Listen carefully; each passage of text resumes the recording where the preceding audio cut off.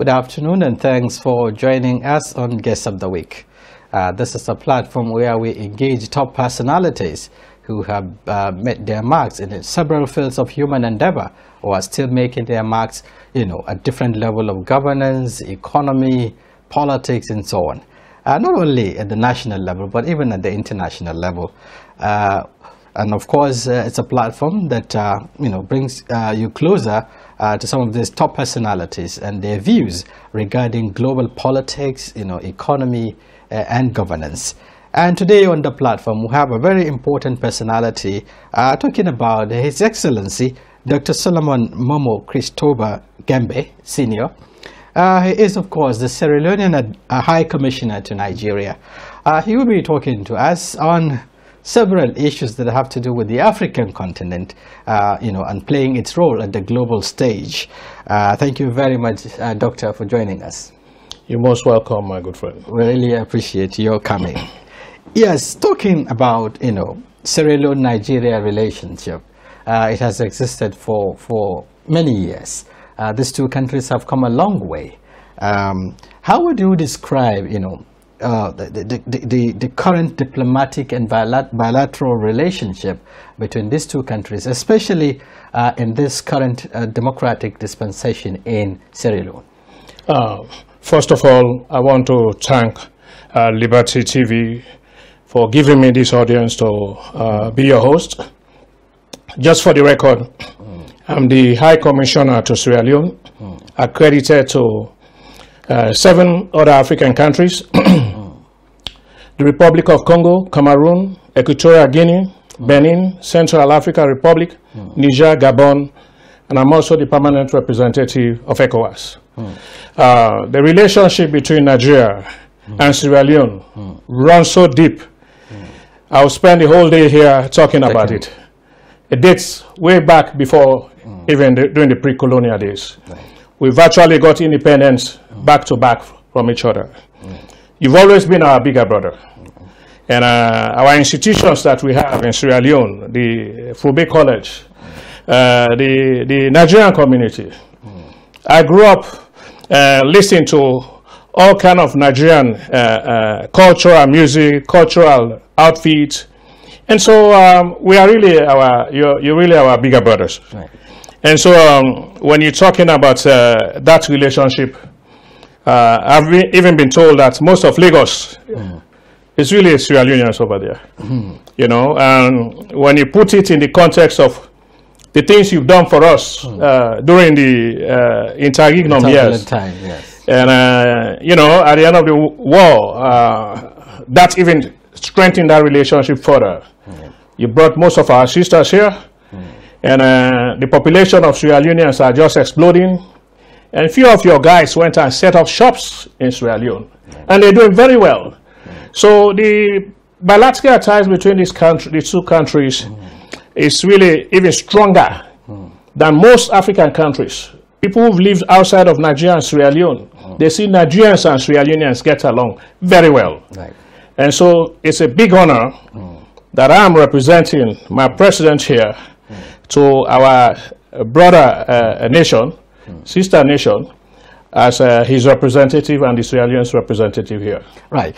Talking about the role Nigeria has played, especially in bringing stability to Sierra Leone. You talked about, that.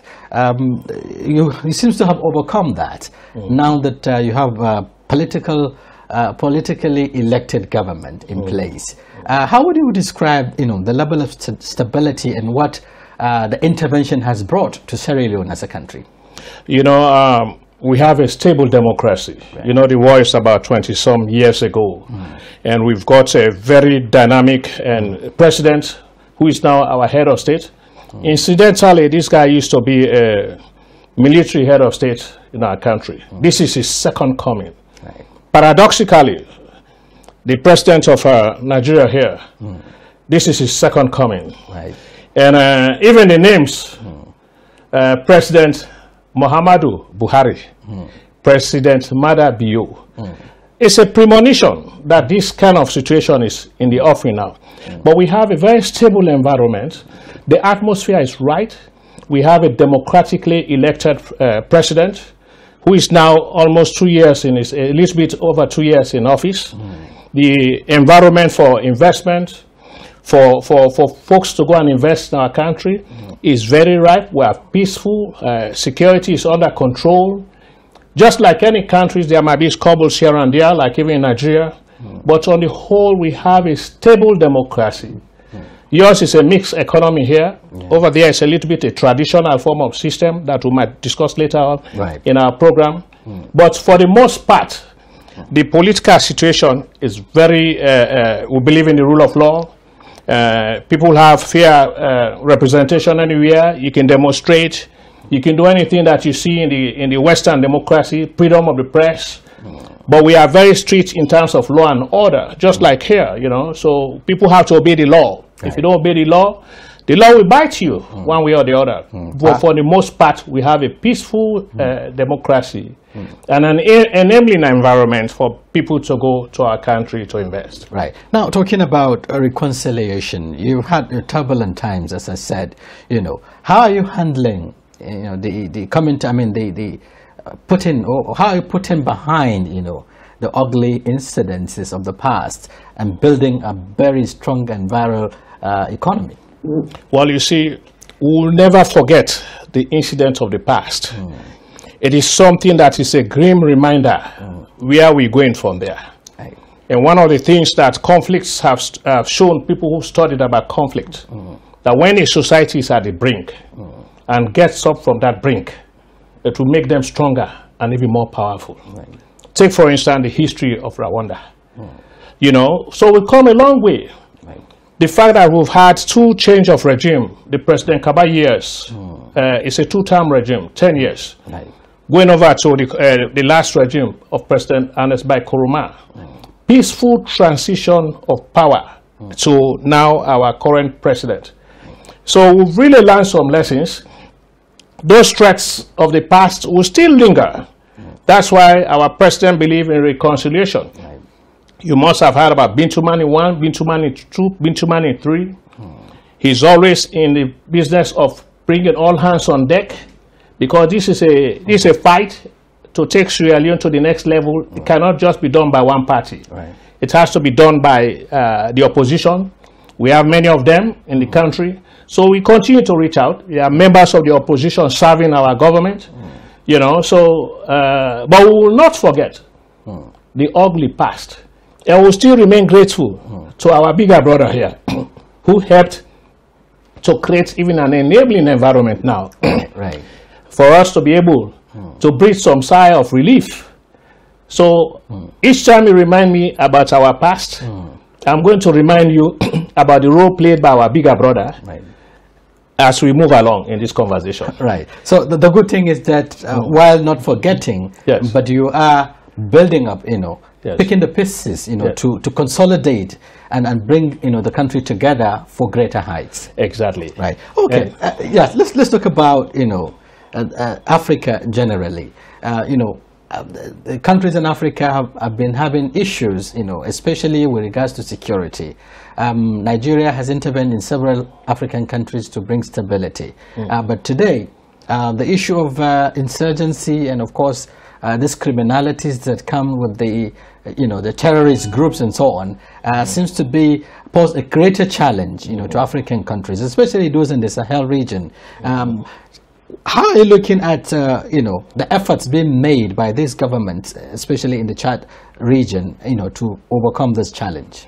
Well, I mean, conflicts have always been there in society. And I guess one of the byproducts of this coronavirus is to learn Africa a lesson that perhaps we should be more concerned now in getting together, in working together as a team.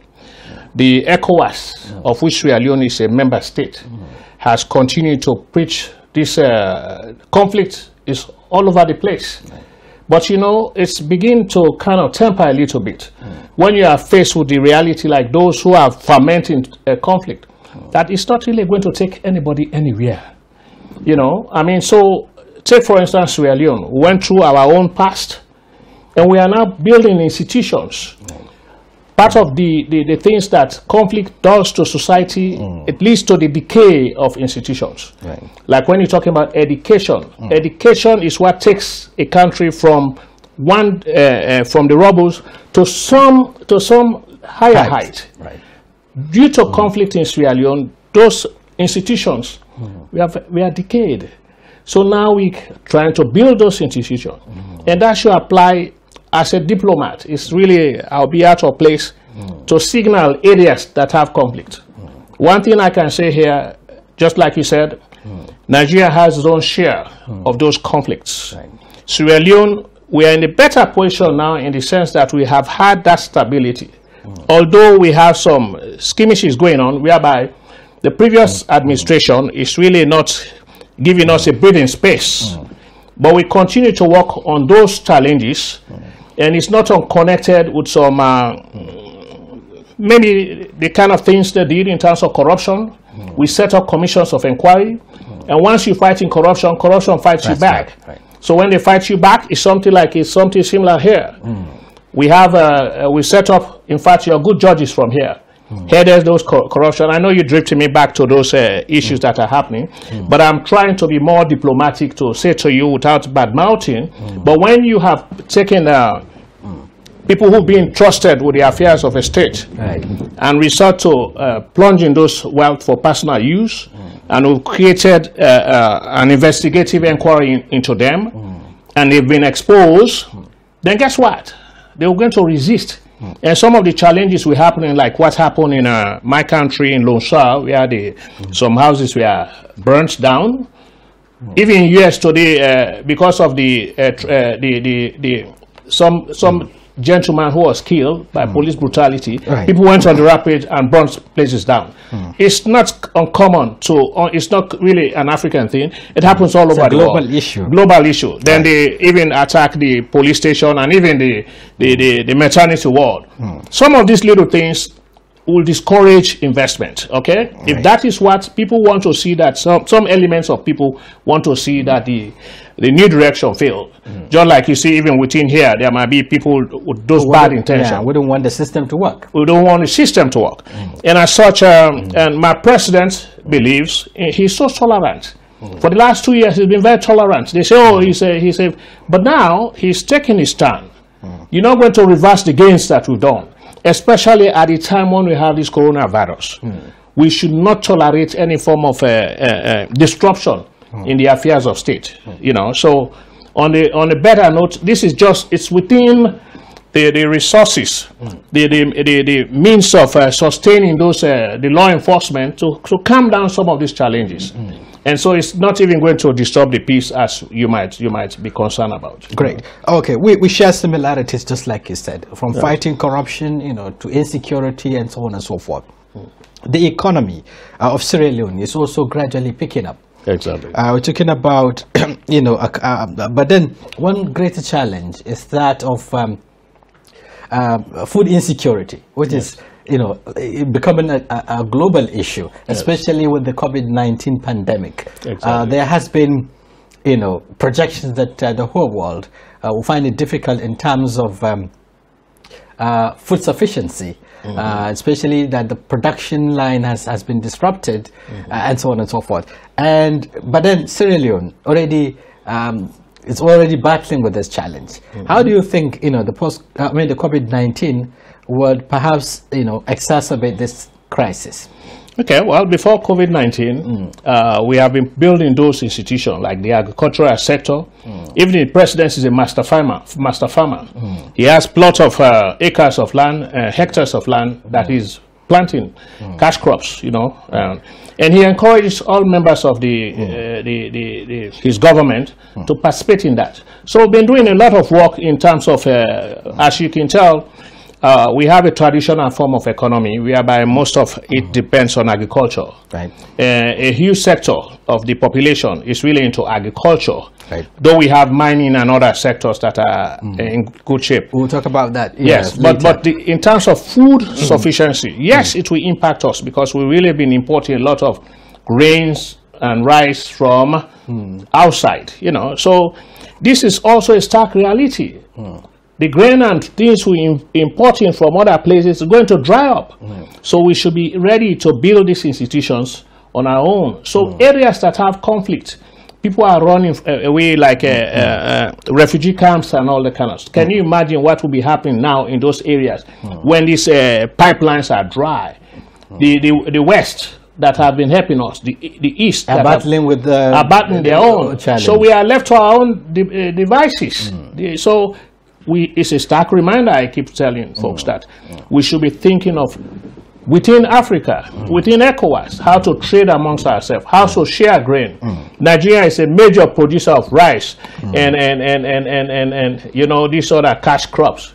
So we need to be trading. So Sierra Leone is expecting now that it's a good opportunity for you to be sending your grains over to us, and we'll send some other things that you need from us, and we start trading along this order. But food sufficiency is going to be a threat for even though it also presents opportunity for countries in Africa that have the potentials and the resources, you know, to leverage on the agriculture sector to produce more. We'll be talking about that. But then you talk about something very important, that is trade, you know, opportunities among African countries. The AFCTA, you know, the Africa Continental Trade Agreement and all of that was done to facilitate this. But there are challenges here and there in terms of implementation, especially with, you know, the closure of the borders. Nigeria did close the borders before even the pandemic for certain reasons. That has slowed down, you know, the gains of that agreement. So how do you think we can navigate around this, especially now that we are faced with this challenge of COVID-19? Well, COVID-19 is telling us that we can no longer depend on the people outside of Africa. We can even tell when things started happening here. Most of them packed up their bags and they left. They left us. So we see that unemployment, population, unemployment opportunities are really getting dire.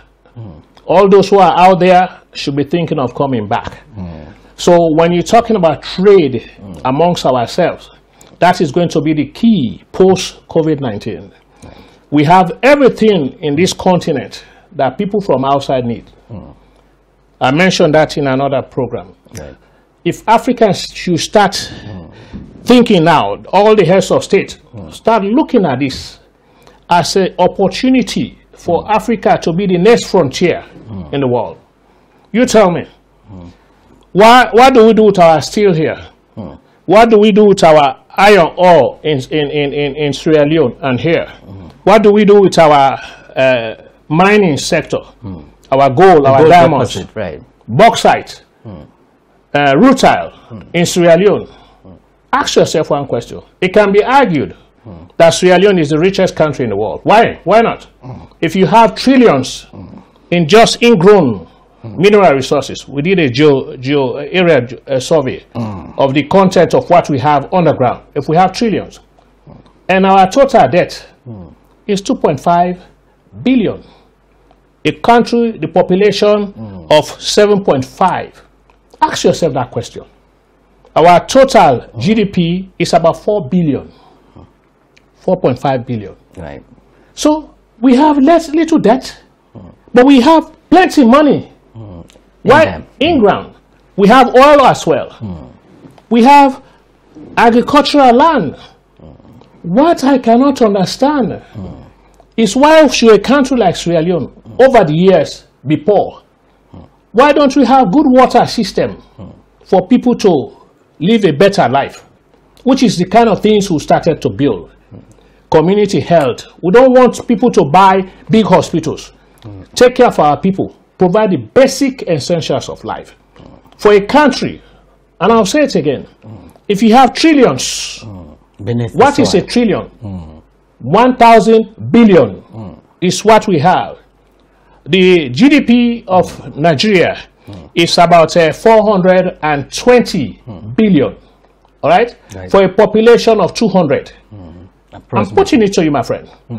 And guess what? Your debt is about 9.8 billion. which brings you to a percentage of maybe 8 point something in debt. So GDP. Still within average, you know, Yes. still within a controllable space. And guess what? It's very small. That is why you are the greatest economy. In Sierra Leone, our debt is 2.5. Our GDP is 4. So our debt to income, debt to GDP is around 62%. You know, it should not be because we have the resources. Yeah, we have that. So where is the disconnect? Because we have all the resources, human and natural. Yes. Beneath the soil, billions of dollars in terms of proceeds, but we are not investing in it. Why is it happening? Is it that the governments are not looking inward, or is it because they rely on this, foreign economies, donor agencies, and all of that? Well, this new world order after COVID has exposed the West. I'm not kidding you. If we really start thinking the way we should be thinking, what is it that they are doing in the West that we cannot do here? I'm asking you the question. If we can do our own steel industry and sell things to them, take for instance even diamond. Why can't we do our own diamonds here? We mine it, we cut it, we polish it, put it in our own silver and our own gold, and sell it to them. We can even, in fact, this is what I would suggest to you guys now. Take for instance, let's cut the chase. The best hospitals are overseas. The best doctors, most of them really migrate from here. From Africa. Right. So I'm putting it to you. If you pay a surgeon specialist, say 200,000 a year, and he gets his own house for himself, he gets his own car. Nigeria can invest in a big hospital like the ones here, invite our doctors, our nurses to come home. To man them, right. You get them a subdivision that they have houses that you give to them, say take this for 15 years. Here's a Land Cruiser. Rather than pay you 200,000, we're going to give you 100,000. But every month you can go to your village, you have that luxury.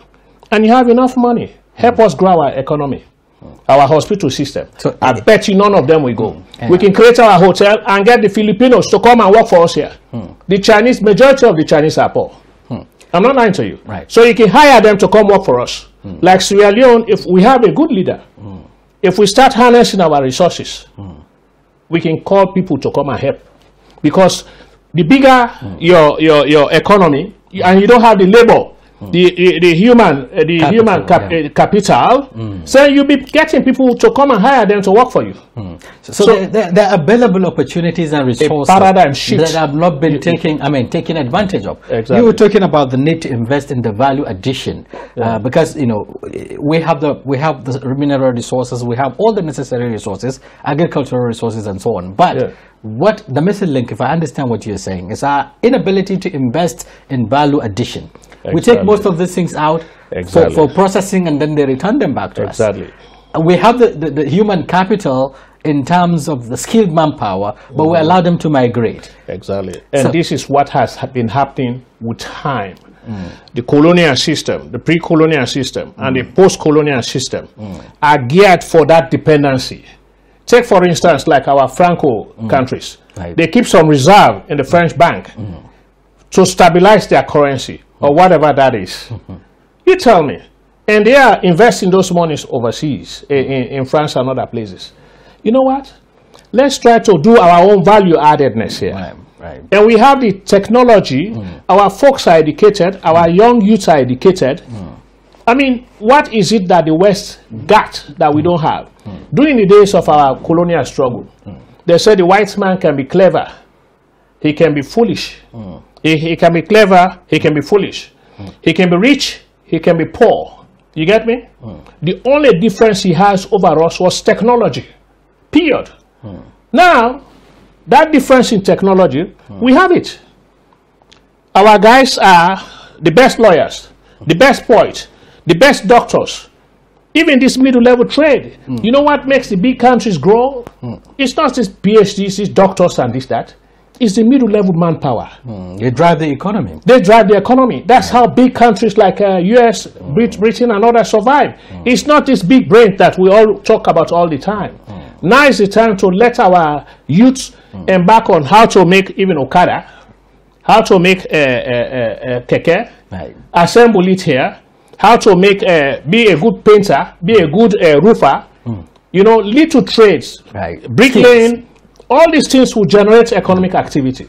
So if you have a slum settlement somewhere, you move those people in the slum to some area whereby a low-cost housing and create unemployed factories there, and land trade, middle-level manpower training centers. So if we start really moving away from too much dependency, then you see how these things will time it takes hold. But you have to have leadership that are not corrupt, that will take these things for the good of the people, and people have to have a stake in that government.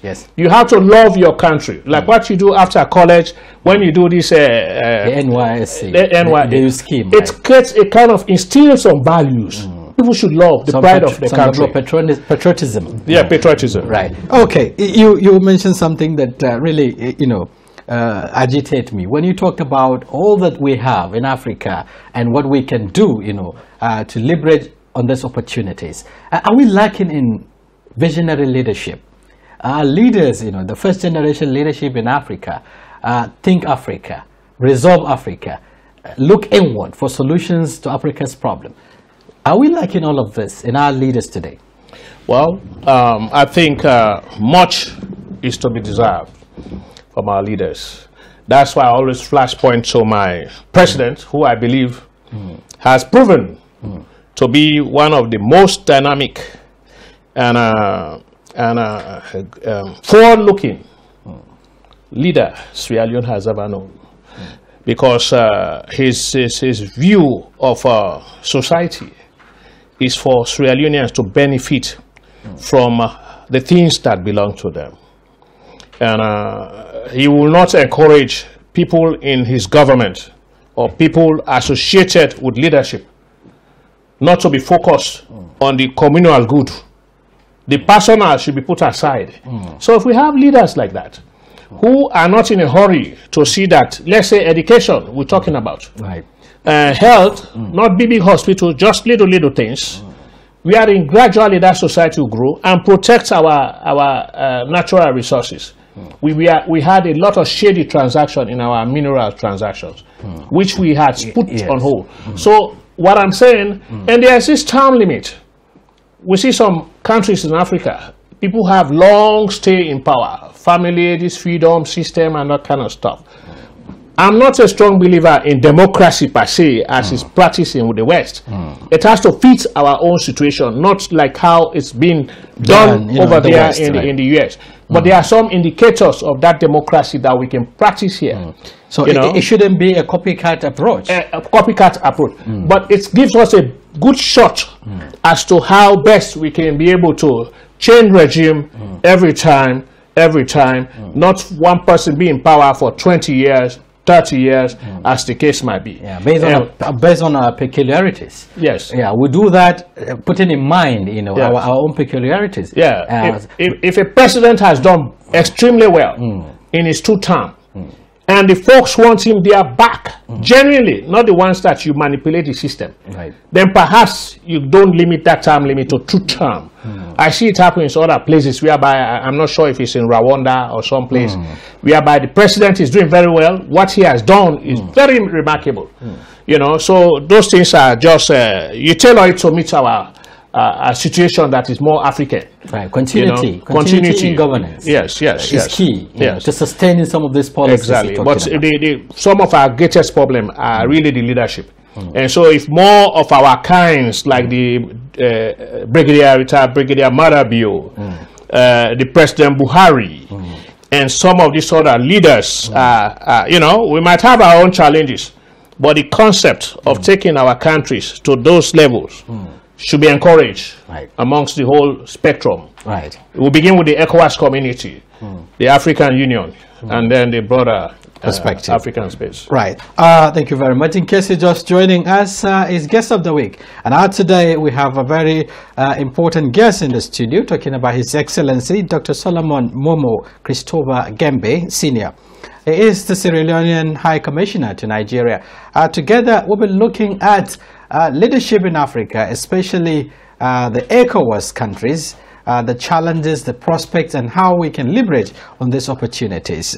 He's been giving us a lot of insight, with regards to what the African leaders should do in terms of leveraging on the opportunities in the continent, and of course how we can stand on our feet and of course think Africa, work Africa, and explore Africa. We'll take a short break. When we return, we'll continue with the discussion. Please stay tuned.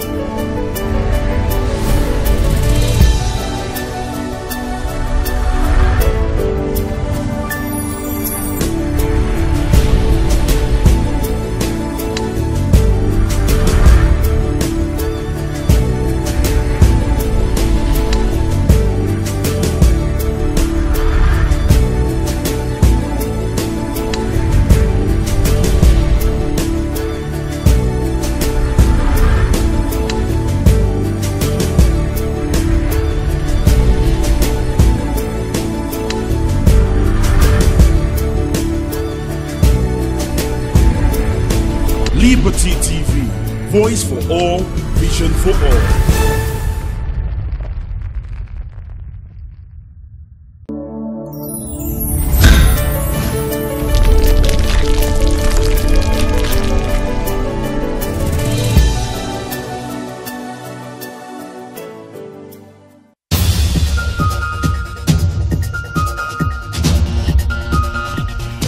It's not just about the individual news item, it's all about what's behind the news story. What went on before, now and after. We report today not from Kaduna, Nigeria, but from Liverpool in the United Kingdom. Slavery Museum. That's right.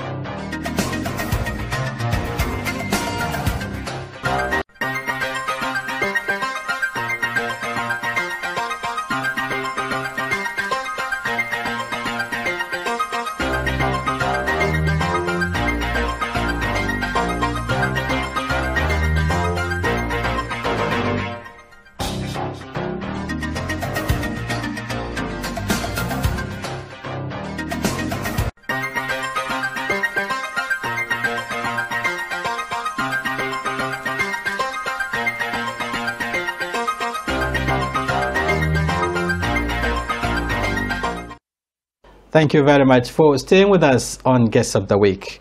And today, our guest is His Excellency Dr. Solomon Momo Christopher Gembeh, Senior, Sierra Leonean High Commissioner to Nigeria. And together we'll be looking at bilateral relations between Nigeria and Sierra Leone, African cooperation, and of course, leadership, governance, and of course the opportunities available in our continent and how they can be harnessed. Thank you very much, Doctor. We're back. You're welcome, my good friend. Right. You did mention actually earlier on that this issue of COVID-19 has changed, the narratives, has also presented a lot of opportunities in disguise. African continent, African countries, hitherto, you were talking about the dependence, on the Western countries and so on and so forth, especially the healthcare system. Before now, most of our allies, you know, thought that the only place you can go and get your life saved is, of course, the Western countries. But the COVID-19 has exposed them. Yes. They became overwhelmed to the extent that they cannot accommodate anybody. Our allies and whoever have to remain within their countries and access the same healthcare facilities their people are also accessing. What do you think this has presented to our leaders in terms of investing in our healthcare service delivery so that post-COVID-19 we are also prepared for emergencies like this? Well, I think if you believe in premonition, you believe there's a God. Right. And if you believe that we've been on the short end of the stick over the years, generations, we've been really exploited by others, and in connivance with our various rogue individuals and some heads of state, you see that this coronavirus really is meant to show us a lot of things. Right. And I keep making a grim reminder to my audience that the whole world, globally, we have, as of yesterday, 356,000 people have died of coronavirus. The whole world is about 7.6 billion. The United Kingdom, that would like to run to go to, their population is 66.6 million. Right. 37,460 as of yesterday has died of coronavirus. The US, they've hit more than 100,000. The epicenter. Is the epicenter right now, it's at the epicenter. It's 100,443. And their population is about 330. Nigeria is 200 million. As of yesterday, only 254 people have died of coronavirus. I see you guys chewing the leadership. Hey, what are you doing? What are you doing? Do you see what is happening around the world? Sierra Leone, only 45 cases. We had Ebola that was nothing compared to COVID. Right. Thousands of people died. In our country, only 45 people have died. Of coronavirus. Of coronavirus. And people start screaming, are you dumb? What's our employment here? Yes, we're closing some few banks here. Things are a little bit, our petrodollars went down a little bit.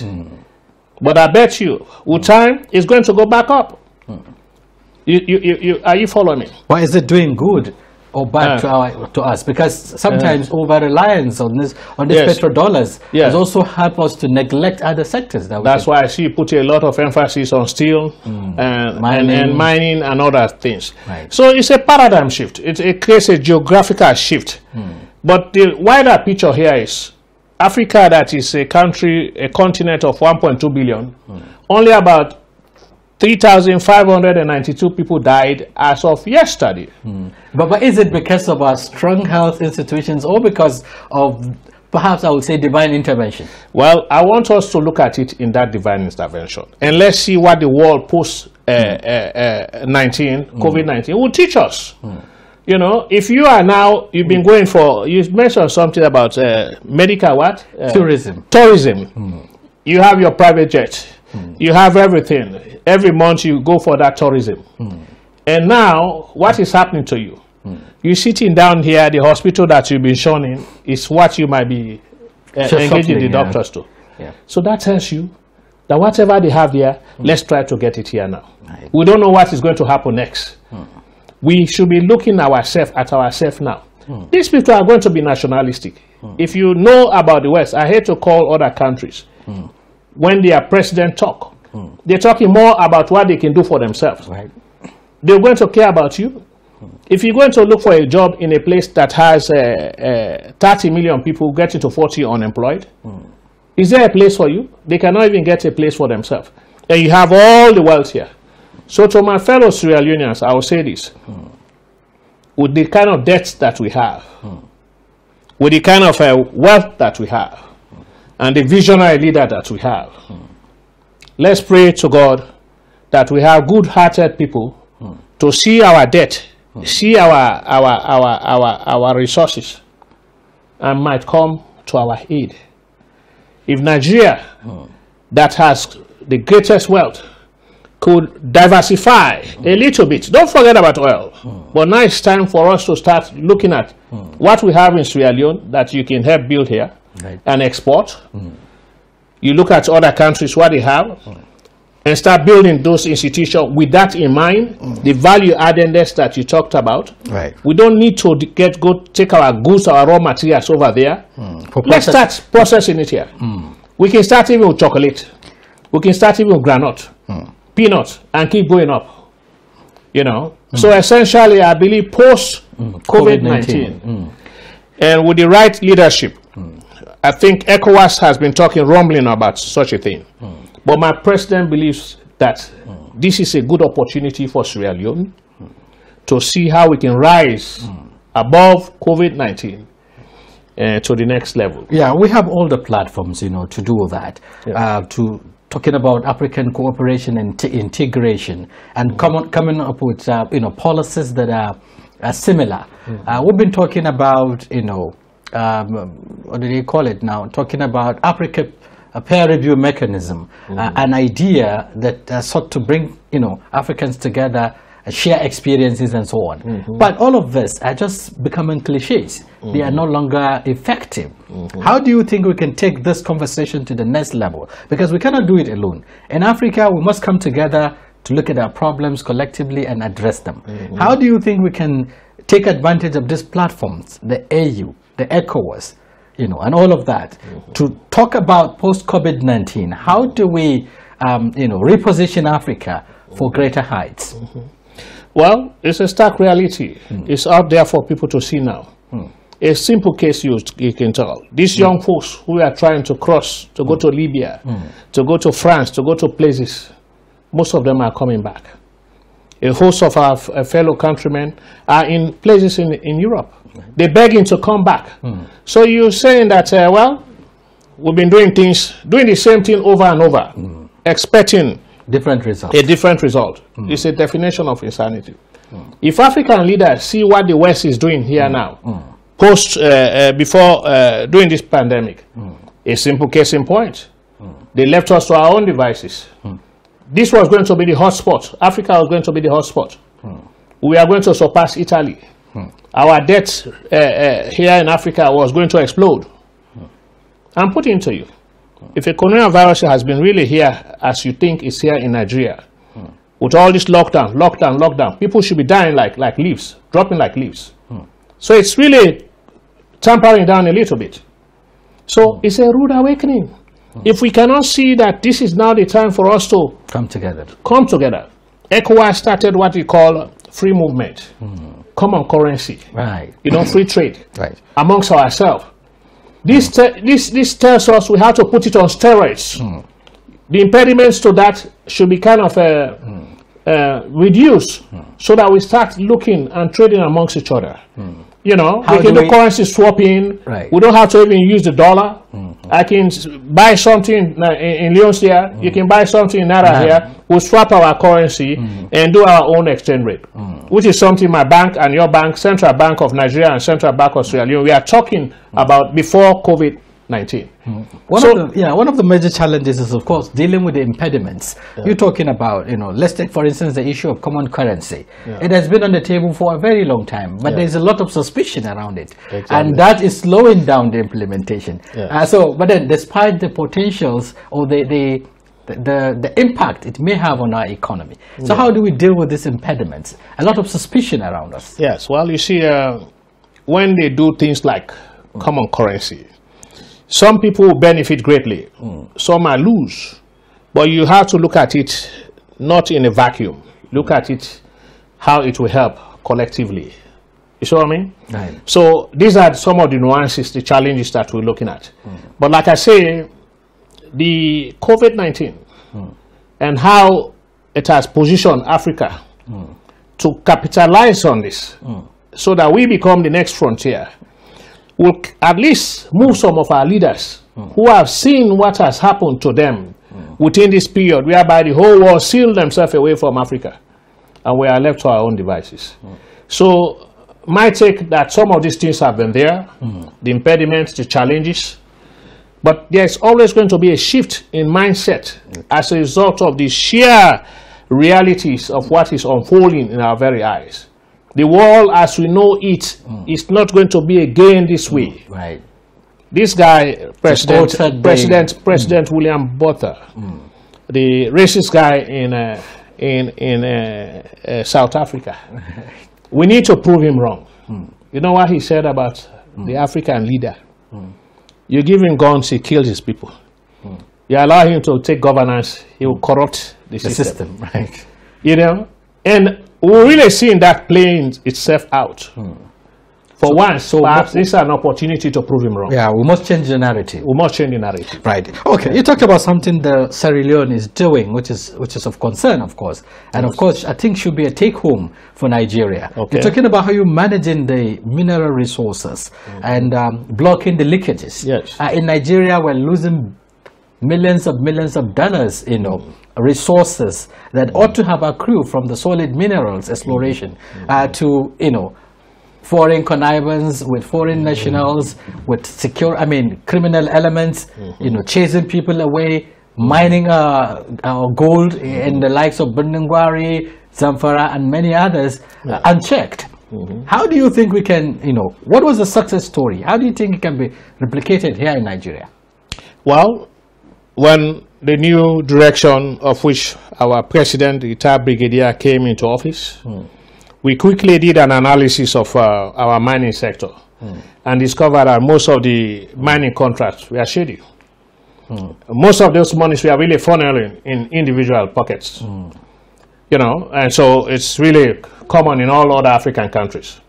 But he said, you know what, we'd rather suffer in the short term, because these guys were giving us pittance money every month, for which we are able to pay salaries, pay other basic things. You can't take $1 billion and give us 100,000, and you think you are doing a good job for us. So we put a halt on some of these contracts and renegotiated them. So that halt that we put a strain on us in terms of delivering on basic essentials. Yes. So you have to sacrifice on a short-term basis. On a short-term basis, so that you get short-term gains for long-term benefit. Right. That sacrifice, although it hurts, and within that same environment, we have COVID. But guess what? We're protecting these trillions. Right. All right?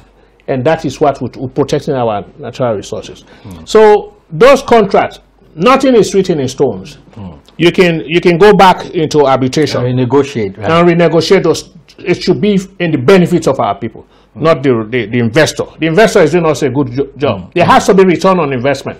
Right. But you can't get a super return on investment to hurting the people and just a few cabal of rogue interlocutors. That is even in the case of where we have the investors. Like in our case in Nigeria, it's about illegal mining and all of that. So you can't even have anyone to hold on to. Yes. So they are all over the place. But you have to do policing. You have to check on them, and that is why they have kind of controlled the mining sector a little bit. We have a young and dynamic guy there, Julius Mataya. He's head of the NMA, and the mines minister, they call him Yoki. Right. And the deputies there, they are doing very well, and so this we have a system in place, overlooked by the president has some key interests in this sector, because those are the sectors that really are going to take us. Rado Oki is the minister of mines, right? And so it's going to be a gradual process. You can't expect no illicit mining to go take on. place, right? But when it's done at rampart stage, in connivance with the Chinese, they come there and just stay in the bush. You tell me somebody was giving us a story about a Chinese guy who is illiterate. You give him $50,000, he can come to your country and become 20 million in a few 6 months period. Yeah, 2 of them were arrested recently in Zamfara, trying to bribe the security agencies and so on. Yes. Okay, lastly, because time is fast spent, Africa, you said something very important earlier on, the issue of rebranding our democracy, to suit our purpose. Yes. To look at, to be in tandem with our realities. African countries have been practicing democracy, like Nigeria. By next, in the next couple of hours, would be clocking 21 years of democracy, but then the deliverables are not being seen. How do you think we can get African leaders, especially in democratic settings, to to provide these deliverables to the people? Yeah, well, you can't just have democracy in name.